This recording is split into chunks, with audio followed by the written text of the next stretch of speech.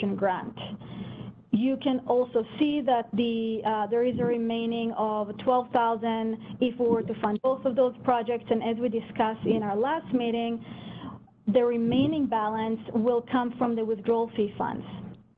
So after we deduct these $12,000 or so, we are looking at about $287,000 remaining in the Water Management Assistance Program Fund. So I'll stop right here and ask for any questions on either of those tables before we move on to discuss the recommendations by the members.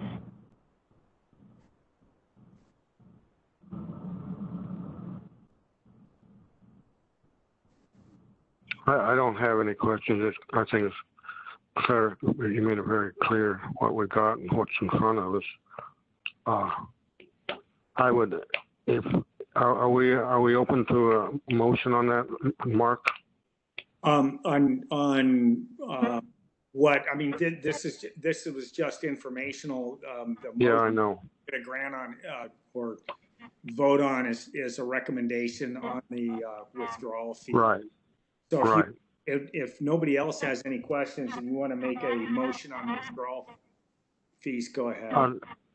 Yeah, I'd like to go ahead and make a motion that we stick to our $3 an acre foot withdrawal fee. I tried to stir up some motion a couple of years ago and it didn't make any difference. So I think we just will stick with the $3 and not get to any, unless somebody wants to discuss it. I move that we do the $3 an acre foot. I'll be happy to second, just so we can discuss if anybody wants to.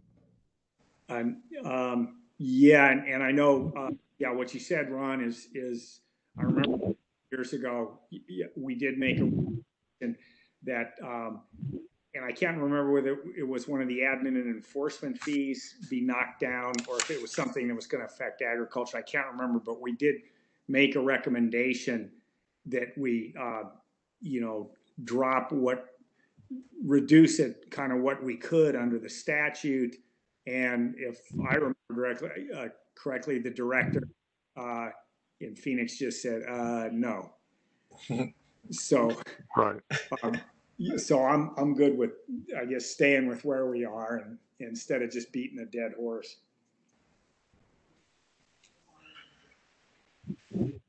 So okay, so let me.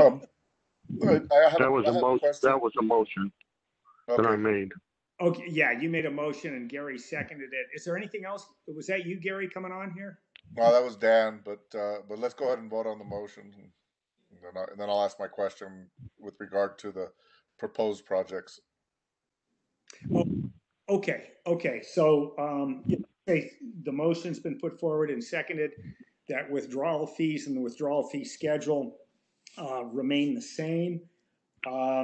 So by a voice vote, all those in favor signify by saying aye. Aye. Aye. Aye. Well, I heard 3, so I guess motion carries. Okay, so Dan, what'd you have? So I just on the proposed projects, what do they have to go through next in order to be approved, or are they already approved and just awaiting funding, or what's the story there? Mr. Bell, this is Zainab. So we are in the process of going through the State Historic Preservation Office and making sure that all the different projects that were recommended for funding do not miss any documentations, and all the details are in the proposal, or that we have all the information we need from the applicants. So it's really just tying up any loose ends that we have on the different proposals, but we're getting very close to finalize all of these funding decisions. So hopefully we'll have it in the next couple of weeks here. Okay, thank you. And you mean, when you're talking about them, and you mean all of them, right? All 3 of the projects? Well, yeah, one of them's already been, or hasn't the IOI already been contributed to? Correct. IOI is yes. We've already been funded. So you're just talking about the 2, the cities project and yeah. the border? Correct, and these are the two that we discussed last meeting, Right. to be funded with the groundwater conservation grant. And I mean not only Santa Cruz AMA projects, we also have the other, we have over, I want to say about 13 or more projects throughout the AMA, so we're trying to get them all into a place where we can finalize the funding of all of them at the same time. Okay, thank you. Thank you. Of course. And Mr. Larkin, if you don't mind repeating it, so I know that we had the motion, and did you say that there were 3 members who recommended? I heard 3 ayes out Okay. there, including mine. So Was there Can I any? can I make a suggestion? yeah, please. Mark, we started going to the school board meetings by just for legality reasons, but since we're online and so forth, we do a member call each member and have a vote yes or no, make it more clarified, I believe. Okay, that's a good idea. And let me back up then to that last vote. The other one on election was, so I guess that's okay. On that last one, whoever didn't vote, I mean, I should have asked there, all those opposed to keeping the withdrawal fees the same, signify by saying no.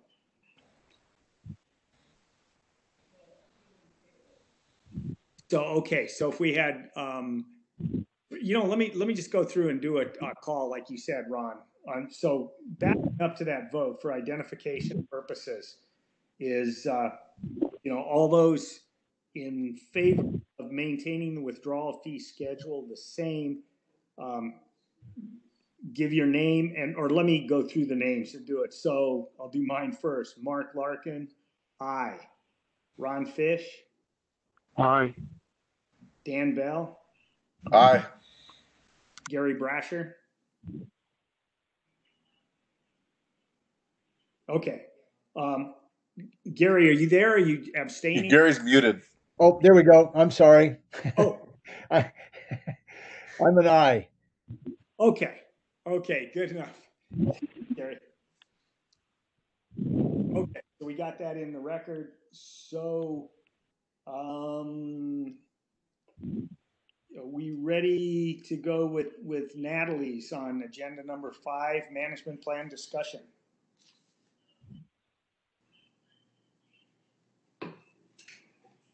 We sure did. Thank you, Chairman Larkin and members of the council.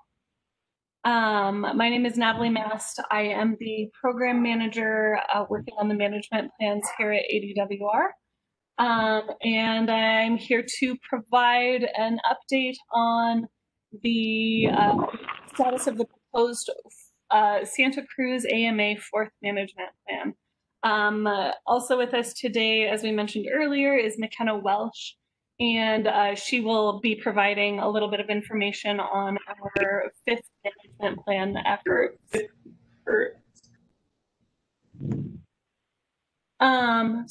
Oh, thank you. So as I've shared before, we do have a goal to complete the remaining 4th management plans by the end of the year. We are on track at this point to reach that goal. We're very excited about that. So we are continuing to move forward with those. We are concurrently working on the development of the 5th management plans through the work of the 5th management plans work group. And we actually just had a meeting of that work group this morning. So we are continuing to move along on both of those timelines and both of those tasks. If we could go to the next slide, please. So as you know, we did publish an initial draft of the Santa Cruz AMA 4th management plan at the beginning of June. And we provided an opportunity for stakeholder and GUAC comments on that draft. Our general process for those plans can kind of be seen across the top of this slide. So we publish an initial draft. We work with the GUAC and stakeholders to obtain comments, and then we update and publish a new updated draft of that plan. After that updated draft is published, then we move into kind of the formal legal promulgation process for that plan, which involves noticing and a public hearing and a number of additional steps that I'll detail on the next slide. Before we go to that, though, I would like to point out that under the statutes for the management plans, the conservation programs do go into effect at least 2 years after a plan is adopted. So these 3 management plans that we are working to adopt in this year, Phoenix, Pinal, and Santa Cruz, all of the conservation programs under those plans would go into effect on January 1st, 2023. If we could go to the next slide, thank you. So the legal adoption process, the promulgation process of the management plans is kind of extensive, but you can see at least a summary of it laid out on this slide.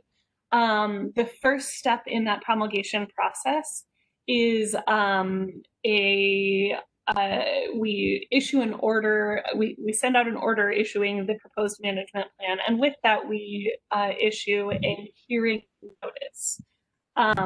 The hearing must occur at least 30 days after that hearing notice, and that hearing notice opens the formal comment period on that proposed plan. So that formal comment period goes from the date the hearing notice is issued until 5 p.m. on the date of the hearing. After the hearing occurs, so we hold a hearing, people are able to either submit written comments or submit verbal comments at the hearing, or in this case, there will be option for online participation for that hearing. Within 30 days of the hearing, we, ADWR, publish a summary of our findings from the hearing. Then we can elect to move forward with the adoption of that plan, with any potential edits that we may summarize in that findings from the hearing. After we decide to adopt a plan, then we are required to both publish the findings and that order of adoption in local newspapers for 2 weeks, and we are required to send out notices of those conservation requirements to each of the rights holders in that active management area. So that notice of conservation requirements mailing is our date that sets that 2-year timeline that I mentioned before. So the management plan goes into effect no sooner than 2 years after those conservation notices are mailed, and we usually just shift that to the beginning of the next reporting year to make things administratively easier both on our side and for the users. So again, as I said, assuming we are able to make it through this whole process before the end of the calendar year, the conservation requirements in the Santa Cruz AMA 4th Management Plan would become effective on January 1st, 2023. If we could go to the next slide, please. So all of that was maybe a very complicated way of saying that ADWR is at this point prepared to begin the promulgation process, the legal adoption process for the Santa Cruz AMA 4th Management Plan. We have published an updated 4th Management Plan site. And today I'm here to respectfully request that the GUAC support the promulgation of that plan. So with that, I would gladly take any questions from the council. Hi, this is Mark Larkin, and I just want to be sure when we're talking, because we do have this comment period open, and for us down here, I made a note. You want to talk to Alejandro at the city and make sure the city gets their 2 cents worth in on this, on comments, and just remind them. But when you say promulgation on there, you just mean that, you know, this thing is just put it out.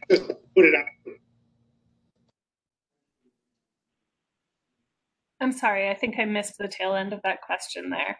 Okay, and I see Alejandro has come in or called in or something. So great. But but promulgation on this just means that this is just getting the plan officially out for comment, right? It's not a you know, it's not anything like endorsing the draft plan Right. as it is, right? That's correct. So the promulgation is just the legal adoption process. So what we are requesting here is that you support that we start that legal adoption process for this plan. And I apologize. I apparently made a mistake on the slide and accidentally left Phoenix on there. That should say Santa Cruz. I apologize for that. Good. Yeah, we're not the capital yet.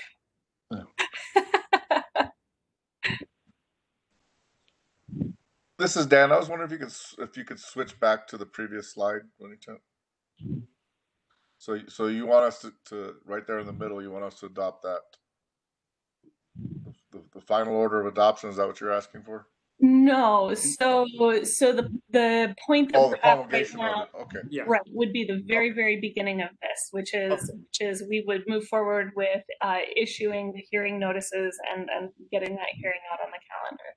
We have tentatively scheduled that hearing for the end of September at this point. Okay. All right, I'm good with that. Okay. Anything else from the council on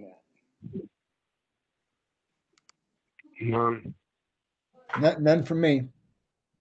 Okay. In that case, so we entertain a motion to somebody wants to make a motion to go ahead and begin the process by promulgating the plan, or recommend that the plan be promulgated for the Santa Cruz AMA.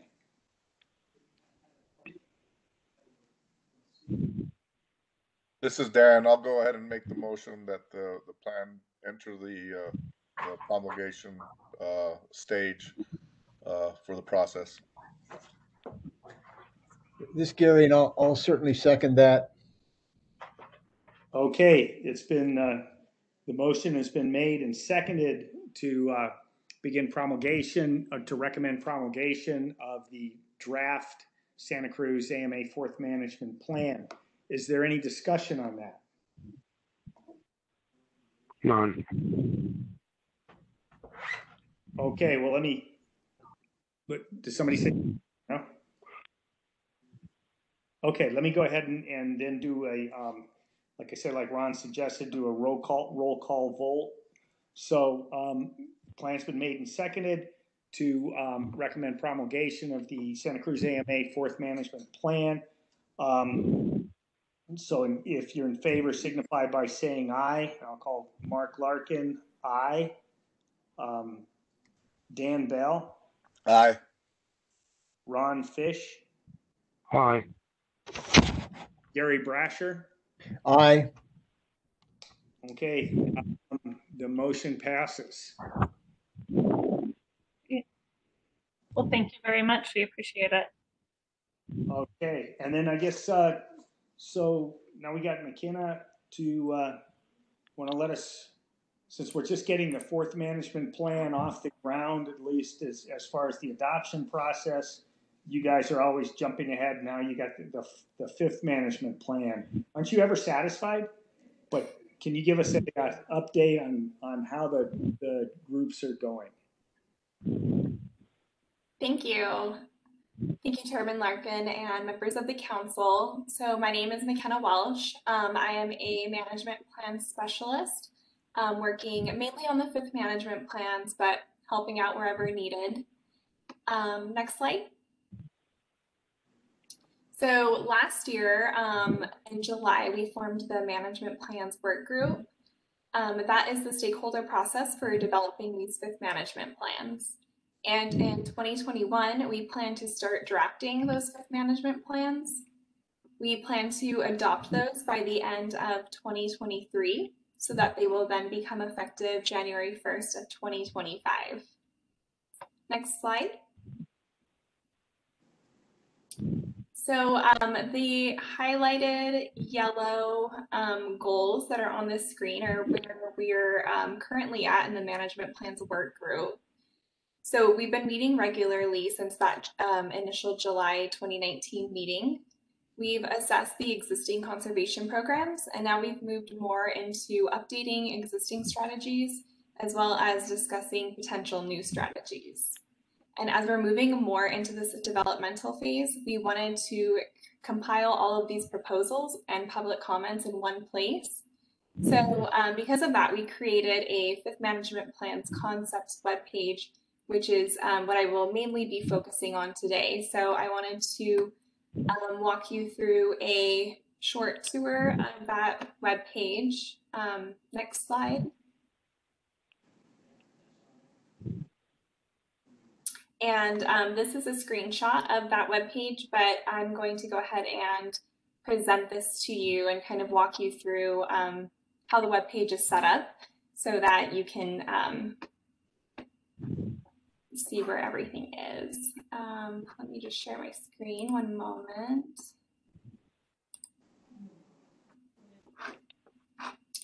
All right. Can you all see that okay? Yes. Okay, great. All right, so we have each of our subgroups listed out on this page. Under each of these subgroups, you can click on the subgroup. So we'll start with agricultural subgroup. Under there, there will be any of the concepts that we've covered. So our first concept are the tiers for the BMP program. So if you click on that concept link, it will have a drop down. And below that, we have a summary of the concept right below the concept title. After that, we will have any links to meetings where those concepts were presented. And below the meeting link, we will also have a short summary that just describes what was covered in the meeting.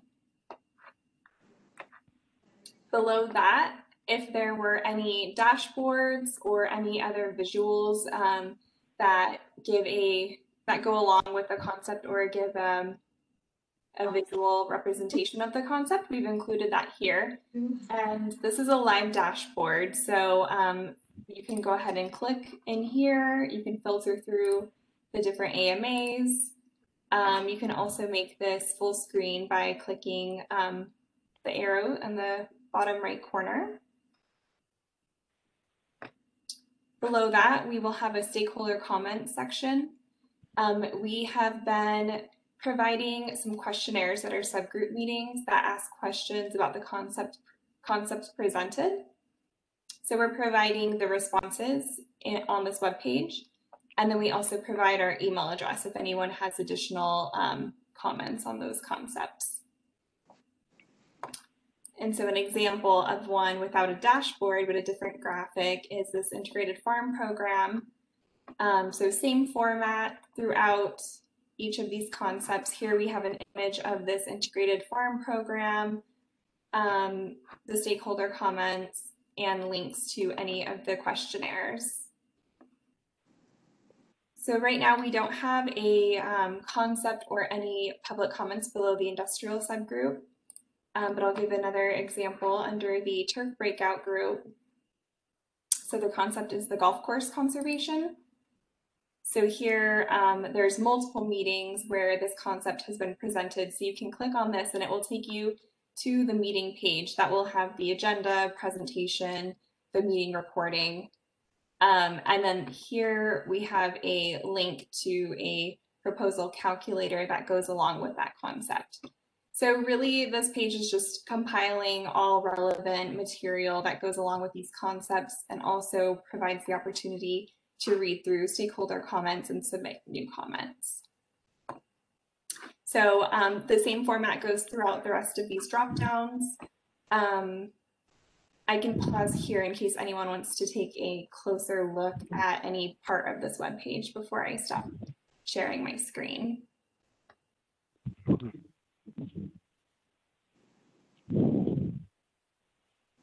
What types of other stakeholder comments are there, or are there anything in there?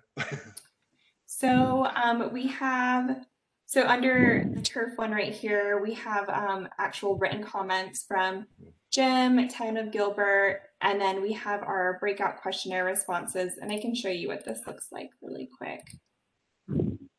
So we've compiled our survey responses to PDF so that you can quickly look through, see any, so this was like a yes or no question here, so you can see the responses from that questionnaire. These are all written comments. The blue section will have the question, and below that is all of the written comments there. So that's what the questionnaires look like. And then let's see. I was more interested in the other stakeholder comments. Oh, right here. Yeah. Okay. Yeah, we have this as a placeholder right now. We haven't received any general stakeholder comments, but we wanted to have a place for those in case people submitted written comments that didn't really fit into just one of the subgroup categories. Thank you. You're welcome. Were there any questions? Any other questions? None. So yeah, this just continues throughout the same format through each of these categories that you can see here. And this is available on our website. You can find it on the Fifth Management Plans webpage, and I'll also have the link in this presentation.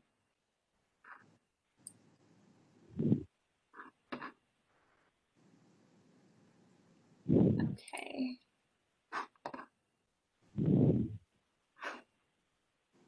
And Kennedy, okay, perfect. So there is the link for the Fifth Management Plans Concepts webpage.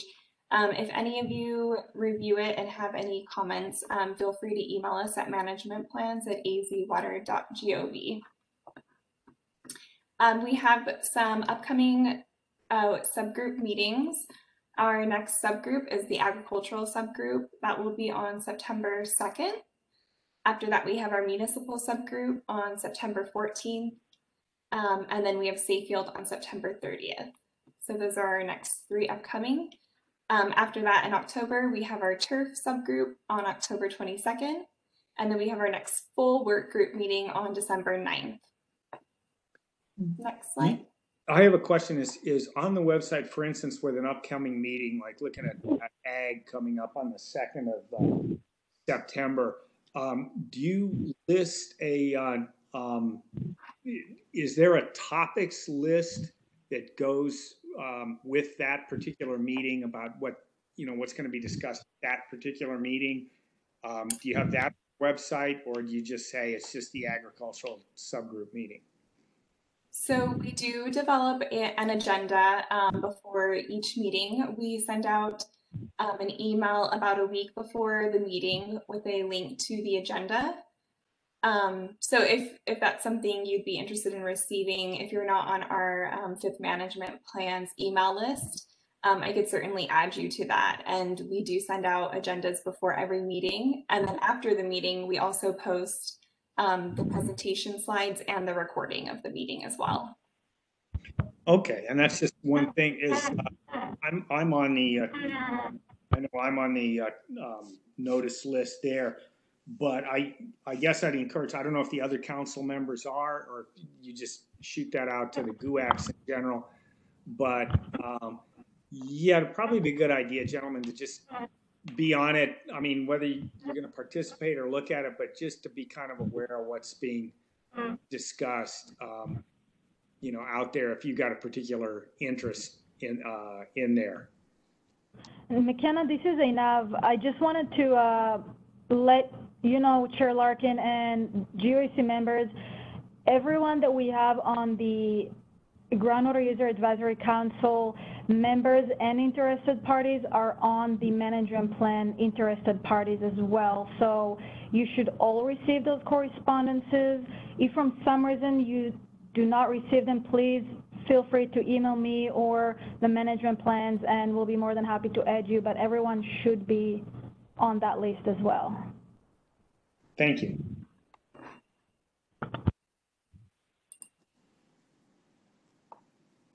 Okay, great. Next slide. All right, so that's all Natalie and I have for today. But I would be happy to take any other questions or comments that the council has. And, okay, does anybody, I've got no questions. Does anybody else on the council have? None from me, no, sir. No. None from me. Okay, then. Thank you very much on that. And if we could go to number 6, and I'm going to do the director's report. Thank you, Mr. Chair. Members of the council, so I would like to provide update on 2 topics. The first is the annual report update that we just conclude this season, and then the the Governor's Water Augmentation, Innovation, and Conservation Council. So I'll start with the 2019 annual water use reports. And as I'm sure you all know, annual reports are due on March 31st. This year, in response to COVID-19 emergency, ADWR waived all late fees associated with filing annual reports from March 31st all the way through June 26th. Now that we're about 2 months past that date, we wanted to provide you with some statistics for the 2019 annual reports, starting by just giving you a general idea of how many reports we are looking forward to receiving in a year. So for 2019, we'll look at about 6,500, more like 6,600 reports that are due for the year. As of this week, we received almost 5,900 reports. So there are about 682 failed to file reports, which stands at 10.4 failure to file rate. This number is actually a bit higher than what we've seen in previous years. So for example, last year we stood at about 7.6% of fail to file rate in July. But that being said, it's pretty understandable given the circumstances with the pandemic and everything else that took place these past few months. So we usually send a failure to file right after the deadline passes. This year we send a failure to file letter in mid-July to all owners of the missing reports. And this actually generated additional wave of filing. We'll also send a final failure to file letters in a few weeks, which we do hope will help reduce the failure to file number that we currently have. The table in the bottom, which Kennedy gonna scroll in just a second. So this table breaks down the reports that were received by electronic means and as hard copies. So about 2,800 reports, or maybe like 49%, were filed online, and almost 3,000 reports, or 51%, were filed as hard copies. This is actually an increase of about 6% of reports filed online from last year. This year, for those of you who do file annual reports and did it online, we hope you did notice that we did redesign the electronic annual reporting tool in collaboration with our IT team to improve the functionality and performance of the tool. So we believe that this improvement, in addition to the COVID circumstances that force everyone to work remotely, those are probably the 2 biggest contributions to this increase in online reporting. Unfortunately, not all of the forms are currently available to be filed online, and that's why we see a relatively high number of reports still filed by hand. And we do try to add more forms to the electronic tool every year, so we do hope that the number of reports filed online will steadily increase, and it has actually been increased pretty significantly through the years.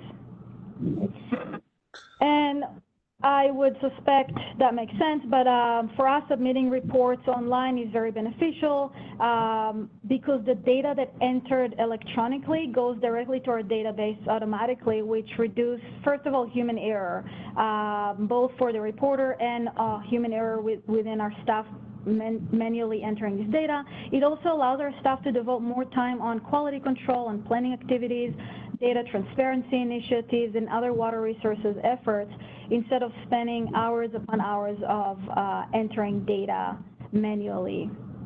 So again, we hope to see that number of reports increasing as we include more and more reports online.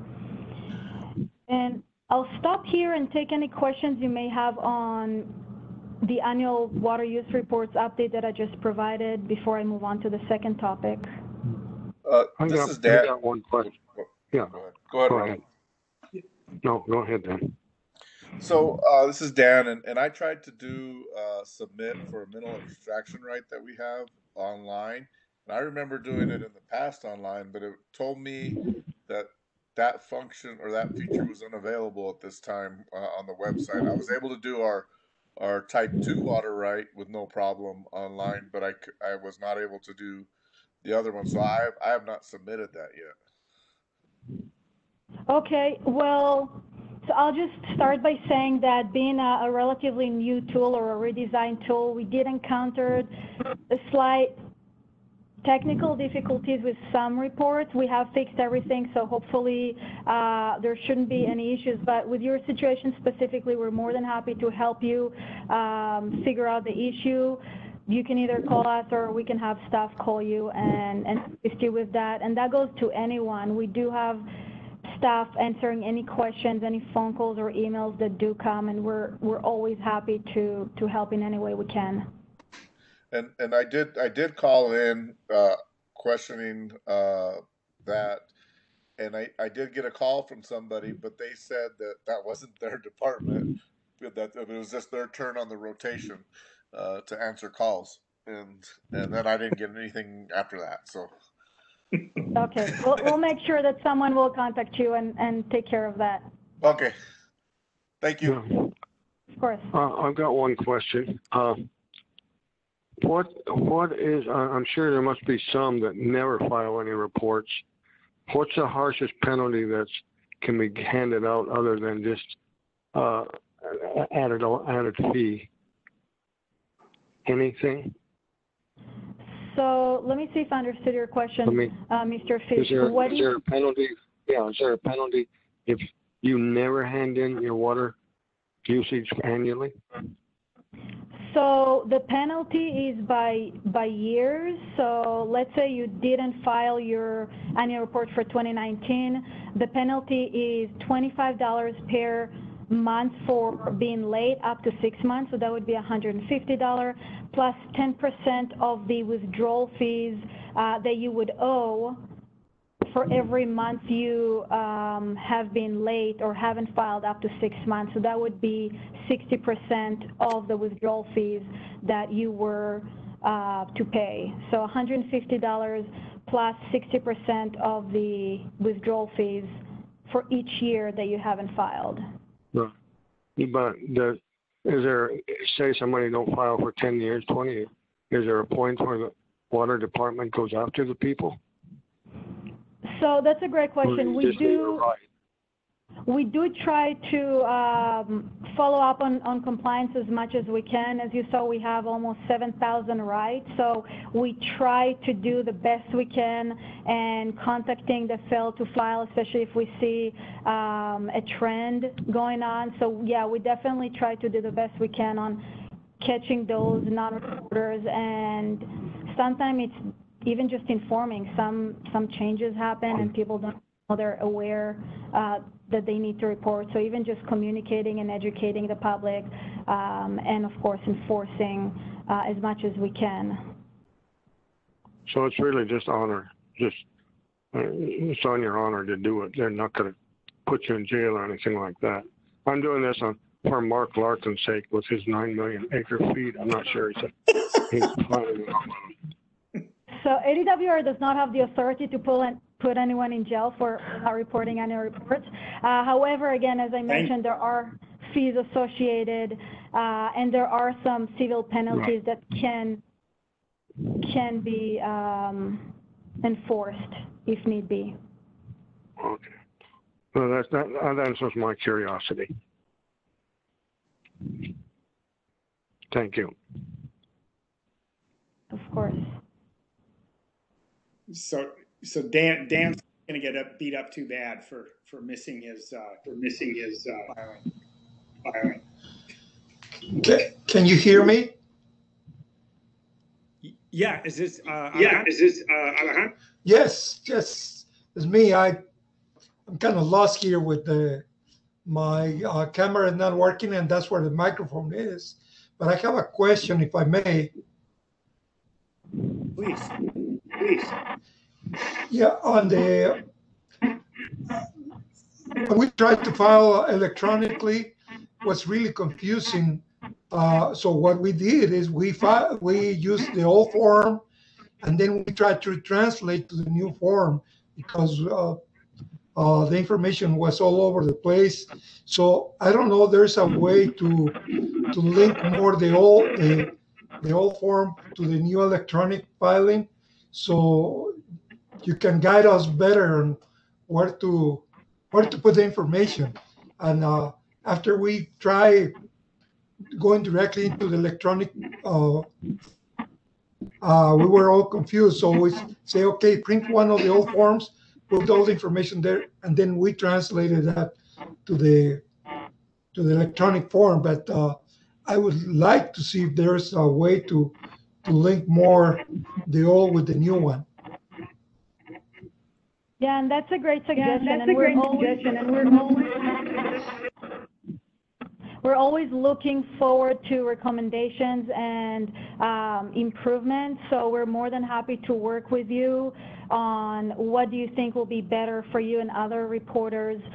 Again, this is a work in progress, and we do want to make it as easy as possible for as many people to file online. I would mention that currently, I'm not sure exactly what report you're referring to, but currently we do not have the providers or municipal providers reports online. You may refer to the Excel sheet. Then again, whatever it is that we can do to make it easier, we're always happy to work with you. So definitely please provide us with these comments. We can have our municipal planner contact you and get those recommendations from you. Well, I'm more confused now because I thought that you had the electronic filing for municipal, and that's what we follow. But I don't know what we did then. I think you may refer to the Excel sheet that is in electronic format, because it does tie to other reports that you need to submit if it's recovery and recharge perhaps, but we can definitely talk online and see where you had some issues and where we can improve. Okay, thank you. Thank you.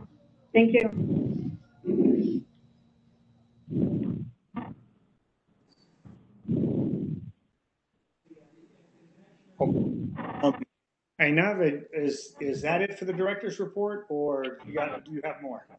So I have the second update I would like to provide is on the Governor's Water Augmentation, Innovation, and Conservation Council, that I can just dive right in if there are no more questions about the annual reports.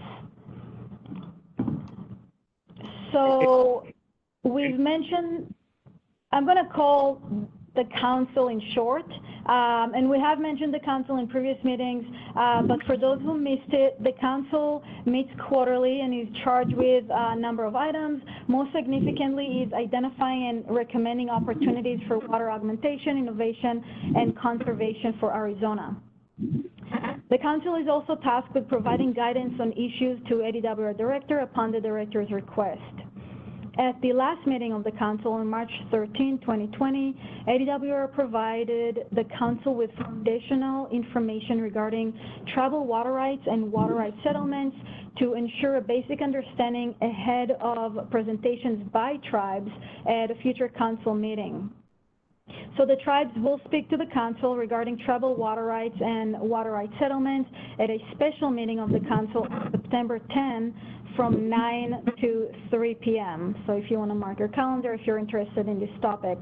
The council will also hold its next regularly scheduled meeting the following week, which is September 15th from 10 a.m. to noon. So again, if you're interested in council meetings, please do mark your calendars.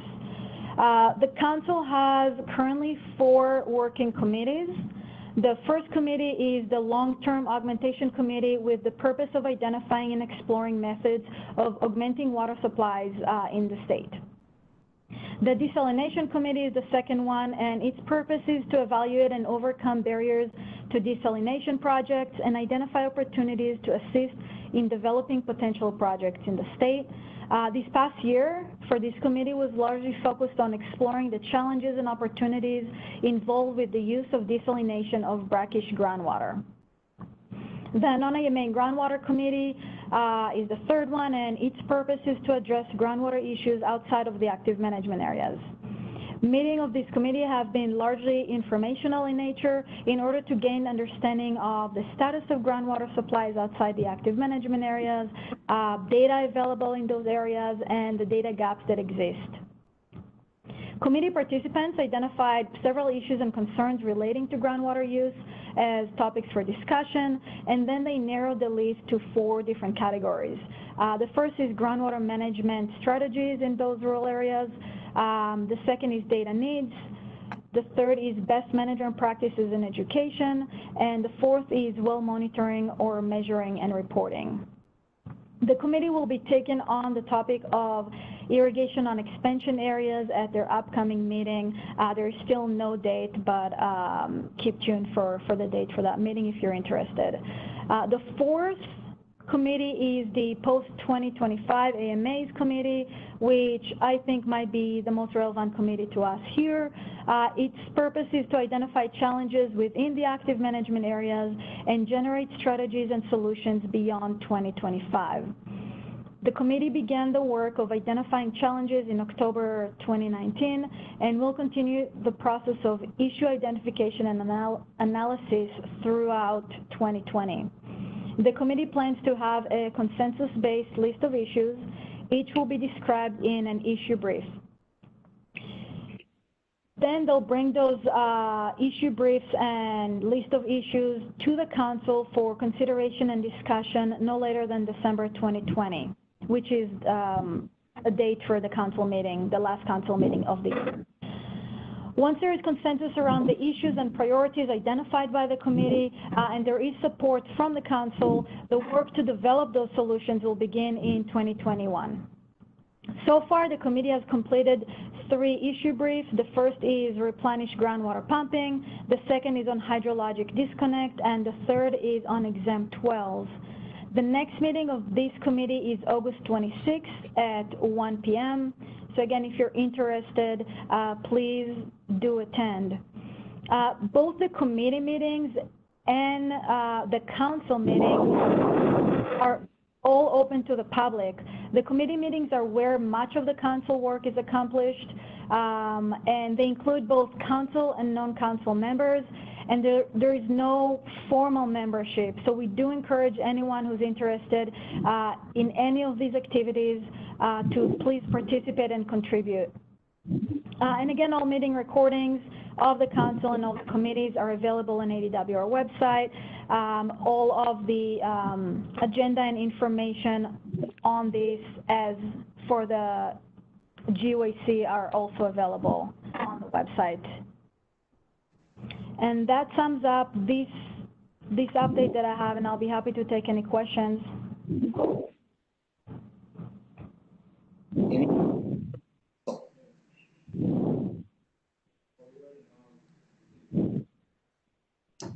Okay. On that, in that case, I'll just move on. Anything else from the council? Any issues the council wants to bring up?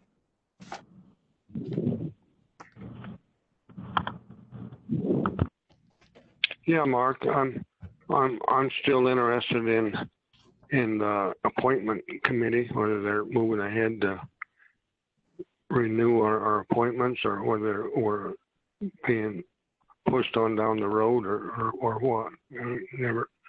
I never get any kind of information after you apply for it. Okay, yeah, Enough can address that, or Kennedy can. Yeah, I'll be happy to. So we've been in touch with boards and commissions. I know that they're working. It apparently is a little more detailed process than I thought, but they are working towards reappointing and appointing members. So hopefully we would have the reappointments and appointments in place next few weeks, I dare to say. But again, I know that they're working on it. So as soon as I know, I'll definitely let you all know. Okay. Do you know whether we got my situation solved? I did understand that yes, I did understand that your application was received. Okay, that's good. And Thank you. Are we missing? I mean, we're supposed to be five on the council. Is that correct? Correct. And they are working on the 5th appointment. Okay, and just so I'm clear, the 5th appointment is representative from the city, correct? It is recommended that the GUAC would represent the different sectors. So given that there is no municipal representative, that would be a desirable outcome, yes. Okay. And that's just a recommendation. That's not a requirement for the makeup of the council? Correct. Okay, thank you. Anybody have anything else before I call to the public? So, okay, and following up on that, Mark, yes. Probably couldn't do anything because it's not on the agenda, but is that something we should add to our next agenda if something hasn't been done on that one about recommending from the committee? I think we could recommend that somebody, that they, boards and commissions, hurry up and get somebody from the city. Or do you mean recommend that the board specifically, or the council specifically, be made up of members from distinct sectors? What do you mean? I think even if it doesn't have any effect, I think it'd be worthwhile to show that we have an interest in who is being appointed or so forth. I think we can. I think there's a problem with how these councils are constructed under statute. I think in Title 45 or whatever. But the is that I don't think that we can pick members. I can see all kinds of problems. No, I don't. Let me clarify. I don't mean picking person. Like make sure that we've got those different areas. Make sure that different areas represented. Yeah. Yeah. Right. Like at this point, we don't have anybody from the municipality. Like we lost that when I can't even remember the name of the guy that was with the city that moved on to Oro Valley, but we lost municipal participation then. But that we would feel that's important to have municipal participation in the committee. Well, I think we do, and we could we can, I think we can put that on the agenda basically as a strong recommendation to the department and to the boards and commissions that we get somebody who can represent the interests of the city on the council, with them being such a big water user, and of course, representing the largest number of water consumers. So yeah, we definitely need, and of course, they're involved in the projects. The projects come to them, and they generate certain projects. So we definitely need a representative from the city on here. So I think, yeah, let's put that on the agenda for next time, as sort of new business we can do next time, and then maybe there'll be one, when these things come through. Right.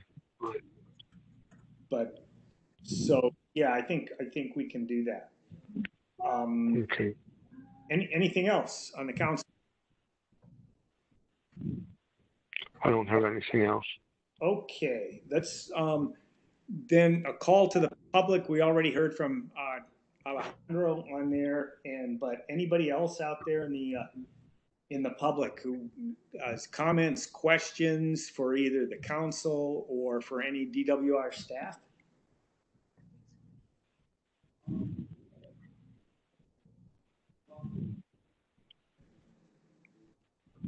Well, I don't see, we're not as popular as we once were. We used to have all kinds of,